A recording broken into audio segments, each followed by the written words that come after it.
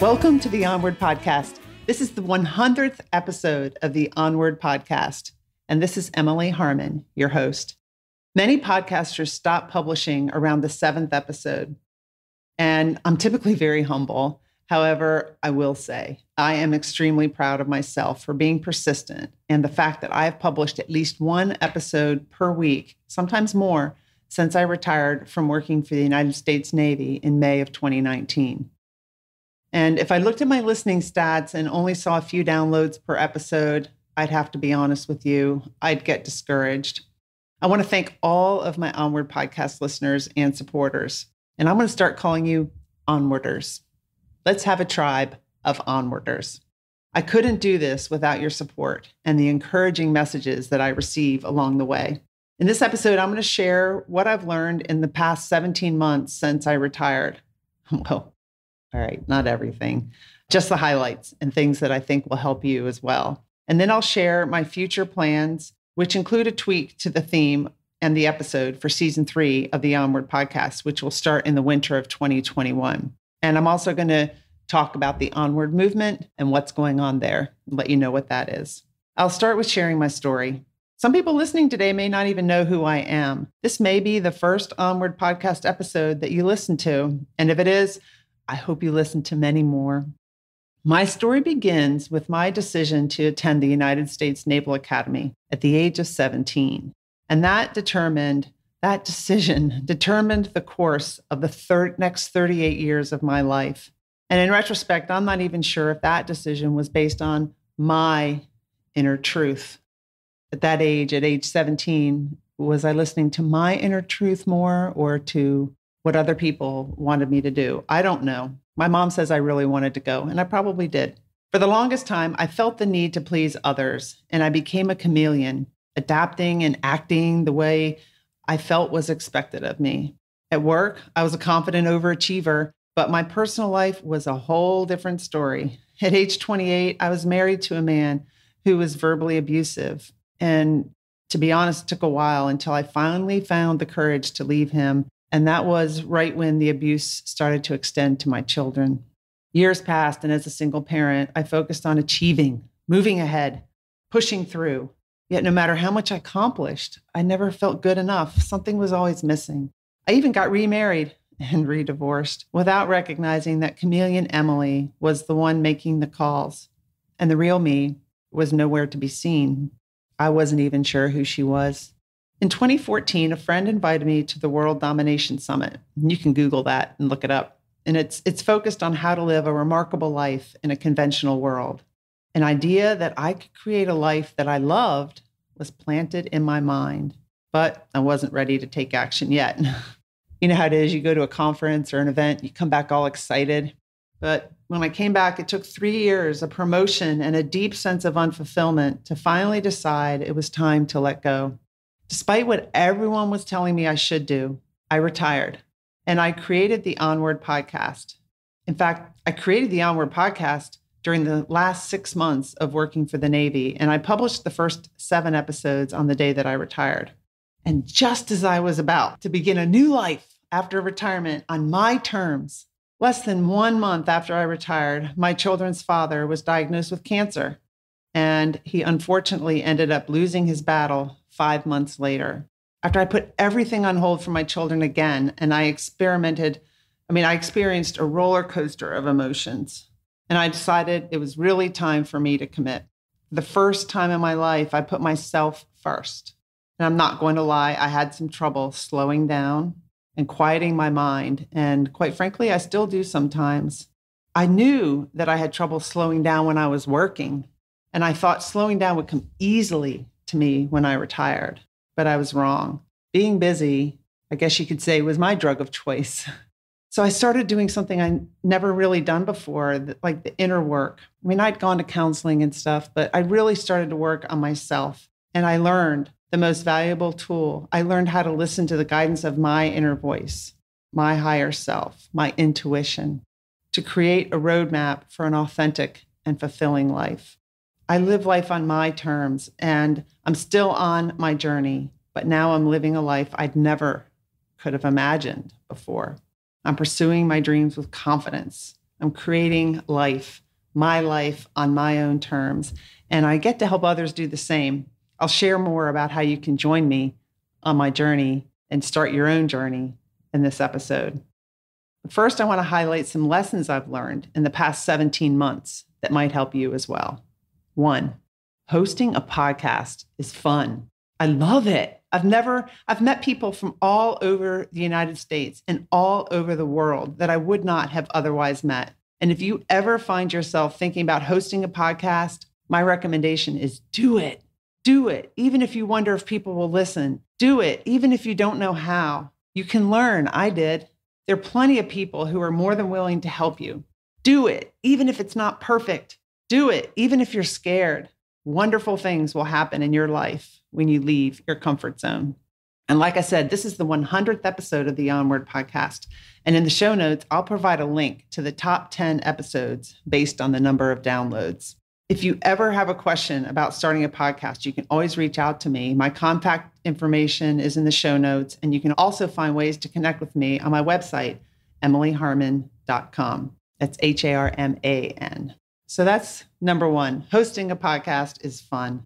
Number 2, becoming an entrepreneur is also fun, and it's very challenging. And some might find it a lonely experience. When I worked for the Navy, I helped small businesses all the time. And now, as I start my business, I'm implementing some of the advice I gave to small business owners that were seeking to do business with the federal government. I'm not going to do business with the federal government, but this advice applies anyway. A few lessons I've learned about being an entrepreneur. Know your niche. Know your target audience and everything about them. Know what words they use. Understand their problems. I know as an entrepreneur with a big heart, you want to help everybody. The niche thing, it's really important. Networking.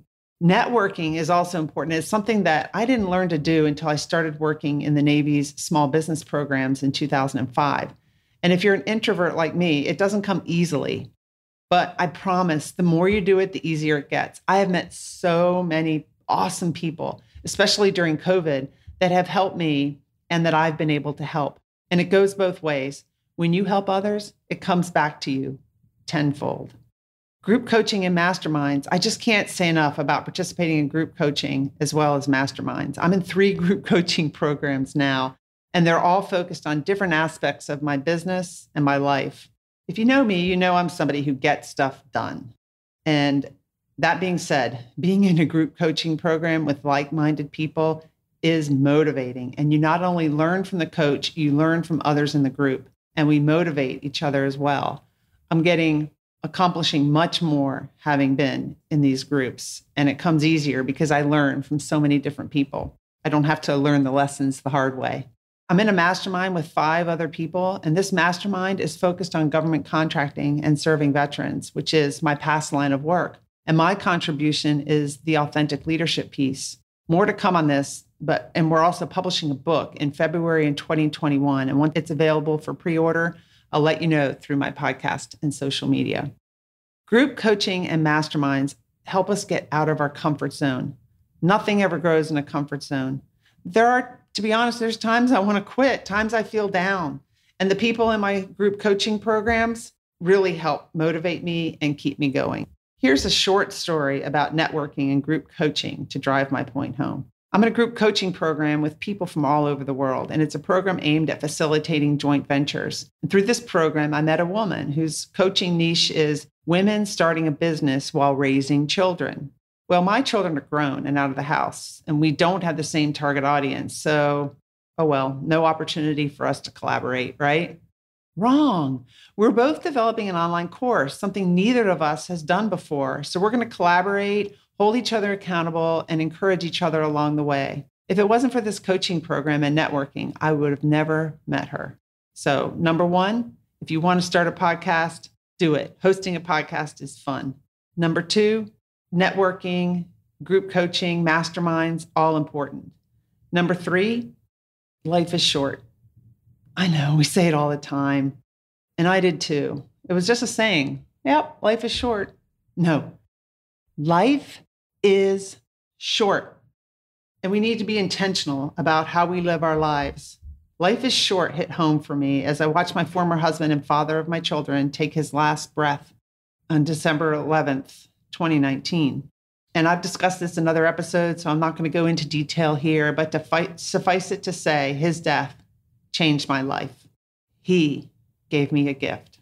His death got me thinking about how I want to feel when I'm in that situation, lying in bed, approaching my last breath. I want to have no regrets. I want to know that I've helped others. I want to know that my life made a difference. And that's why I founded the Onward movement 6 months after Bruce's death.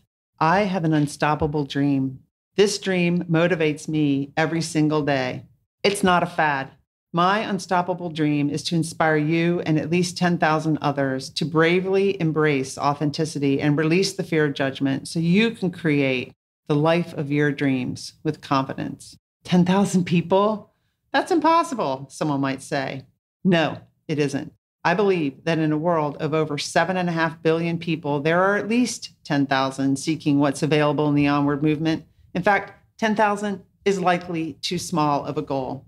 I hope that you believe in this dream and join us and invite others to join the Onward movement, people who resonate with our vision and people who want to help others and help themselves. I'm just starting my own group coaching program. It's called the Onward Accelerator Program, and I've assembled a small group of onwarders who are participating in the beta course, helping me as I develop the course and then launch it in early 2021. The course will cover the Onward Movement Roadmap designed to help you bravely embrace authenticity, release the fear of judgment, and create the life of your dreams with confidence. Eventually, I'm going to publish a book with all the Onward podcast episodes, and I'm also going to start an Onward Movement Foundation as a way to help more people. I can't get to these as quickly as I'd like to, but they're in my plans. And the announcement I made about tweaking the Onward podcast is this. Currently, the Onward podcast features authentic conversations on facing adversity and moving forward. And I absolutely love every single interview. And I've learned tips on facing adversity and moving forward from every guest. I hope you have too. Season 3 is going to be aligned with my unstoppable dream and the vision for the Onward movement. Bravely embrace authenticity, release the fear of judgment so you can create the life of your dreams with confidence. My guests and I will dive into what it means to live an authentic life, and we'll be sharing tools and tips that you can apply in your life as well. Look, it's a journey for all of us. Continuous learning is something all onwarders embrace, and I'm excited to be bringing you Season 3 of the Onward Podcast in early 2021. Finally, as a recovering people pleaser, I've learned to speak up for what matters to me. In an Onward Podcast episode published earlier this year, I stated my commitment to be true to my beliefs and take sustainable action to end social injustice. And that commitment still stands. And I keep it in the forefront of my mind. And I do my best to ensure that my actions align with my values and commitment in this area.